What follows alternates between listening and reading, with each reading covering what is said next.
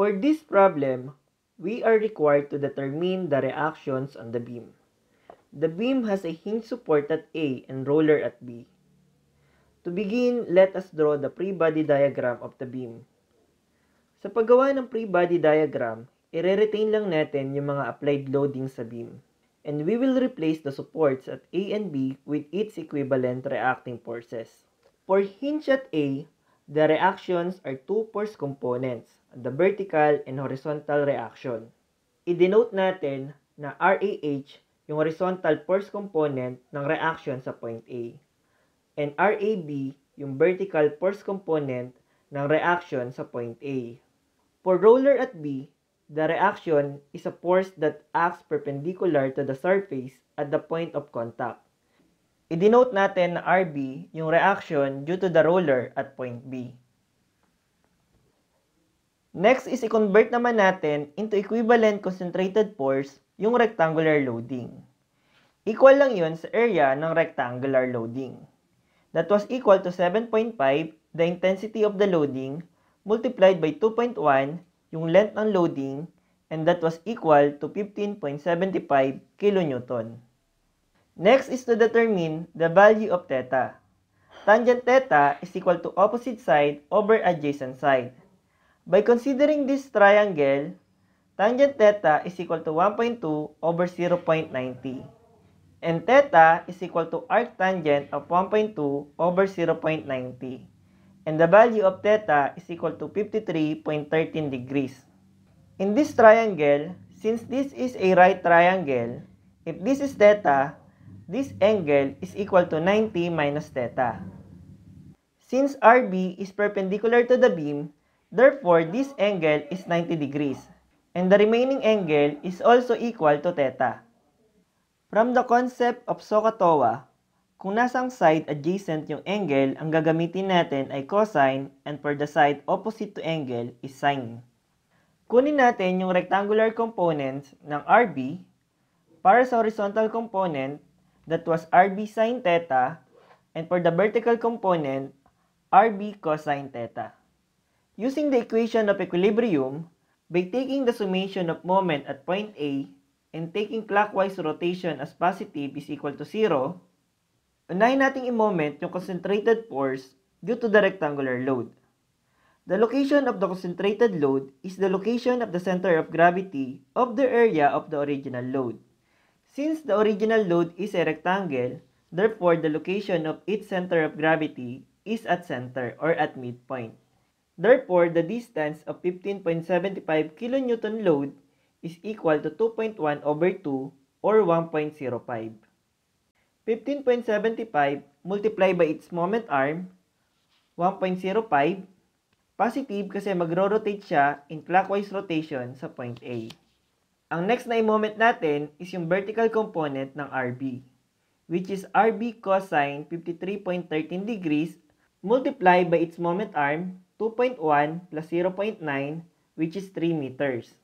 Negative kasi siya ay magro-rotate na pa-counterclockwise sa point A. Next is the horizontal component of RB. That was RB sine 53.13 degrees multiplied by its moment arm, 1.2, or yung perpendicular distance ng RB sa point A. Negative kasi siya ay magro-rotate na pa-counterclockwise sa point A. And equal to 0. By simplifying this equation, 16.5375 minus 2.76 RB is equal to 0. By calculation, RB is equal to 5.99 kN. Next is by taking the summation forces vertical is equal to 0. Ang default na ginagamit natin dito is upward positive and downward negative. Pag samasamahin natin lahat ng upward force, RAB plus yung vertical component ng RB, which is equal to RB cosine theta, and the value of RB is 5.99 cosine 53.13 degrees minus lahat ng pababa. Ang pababa lang natin na force is yung 15.75 kN force or yung concentrated force due to the rectangular load equal to 0. By calculation, the value of RA vertical is equal to 12.15 kilonewton upward. Next is by taking the summation of forces horizontal is equal to 0. Ang default na ginagamit natin dito is to the right positive and to the left negative. Lahat ng pakanan, RA horizontal, minus pakaliwa. Ang pakaliwa lang natin na force is yung horizontal component ng RB, and substituting the value of RB, 5.99 sine 53.13 degrees is equal to 0. By calculation, the value of RAH is equal to 4.79 kilonewton to the right. The compound beam is fixed at A.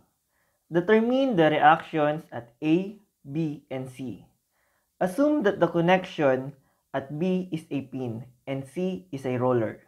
For the given beam, we have a uniformly distributed load of 6 kN per meter for segment AB and a clockwise moment of 8 kN at point C.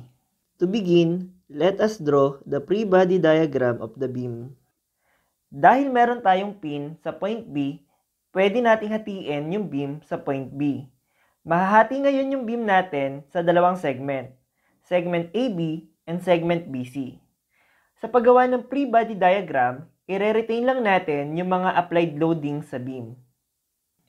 And we will replace the supports at A and C with its equivalent reacting forces. Since kinat natin yung beam sa point B, ma-expose ngayon yung internal forces sa point B. For the fixed support at A, the reactions are two force components, the vertical and horizontal reaction and a resisting moment. I-denote natin na RAH, yung horizontal force component, and RAB, yung vertical force component sa point A. And MA is the resisting moment at point A due to the fixed support at point A. For roller at C, the reaction is a force that acts perpendicular to the surface at the point of contact. Therefore, the reaction at point C is vertical only. I-denote natin na RC yung reaction due to the roller at point C. For pin at B, the reactive forces are two force components, the vertical and horizontal reaction. For reactive forces common to two members, it acts with equal magnitudes but opposite directions on the respective free body diagram of the members. Denote natin na RB horizontal, yung horizontal component ng reaction sa point B, and RB vertical, yung vertical component ng reaction sa point B. Kung yung direction ng RBH sa segment AB is pakaliwa, therefore yung direction niya sa segment BC ay pakanan. And kung yung direction ng RBB sa segment AB ay pataas, therefore yung direction niya sa segment BC ay pababa. I-convert natin into concentrated load yung uniformly distributed load sa segment AB. The value of this concentrated load is equal to the area of the uniformly distributed load or yung rectangular load. That was equal to 6 kN per meter or yung intensity ng rectangle multiplied by its length, 6 meter. Therefore, the value of the concentrated load is equal to 36 kN. For the next step, let us use the equilibrium equations. Unahin nating i-analyze yung segment BC dahil mas maunti yung unknown sa segment na ito.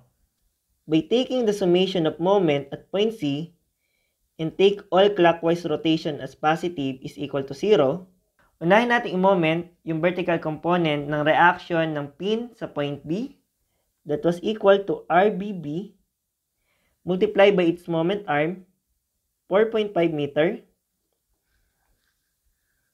Negative kasi siya ay magro-rotate ng pa-counterclockwise sa point C plus yung applied load na 8 kN meter. Positive dahil siya ay nagro-rotate ng pa-clockwise. Wala na siyang moment arm dahil moment na mismo yung 8 kN meter and equal to 0. By computation, the value of RBB is equal to 1.78 kN downward. Next, taking the summation of forces vertical is equal to 0, ang default na ginagamit natin dito is upward positive and downward negative. Lahat ng pataas, RC, minus lahat ng pababa, RBB, or yung vertical component ng reaction sa point B, which is na-solve na natin, ang value niya ay 1.78 kN and equal to 0. Thus, the value of RC is equal to 1.78 kN upward. Next, by taking the summation of forces horizontal is equal to 0, obviously, dahil wala namang ibang horizontal forces maliban sa RBH, thus the value of RBH is equal to 0. Lipat tayo sa segment AB. From segment BC, na-compute na natin yung value ng RBH which is equal to 0 and RBB is equal to 1.78 kN. For segment AB, ang direction na niya ay upward. Let us take summation of moment at point A, taking all clockwise rotation as positive is equal to 0. Unahin natin i-moment yung concentrated force due to the rectangular load.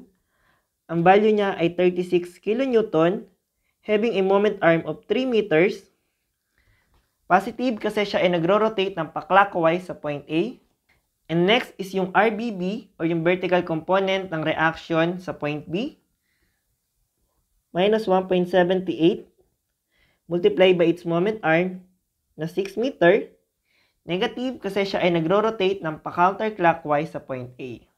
Minus MA or yung resisting moment mismo sa point A due to the fixed support. Negative kasi siya ay nagro-rotate ng pa-counterclockwise. Is equal to 0. By calculation, the value of MA is equal to 97.32 kN-meter counterclockwise. By taking summation of forces vertical is equal to 0, unahin natin sa lahat ng pa-upward, RAB, unknown, plus yung RBB, which is na-compute na natin, 1.78 kN, lahat naman ng pababa, minus 36 kN, equal to 0. The only unknown in this equation is RAB, and by computation, the value of RAB is equal to 34.22 kN upward. And last, by taking the summation of forces horizontal is equal to 0, again, obviously, the value of RAH is equal to 0.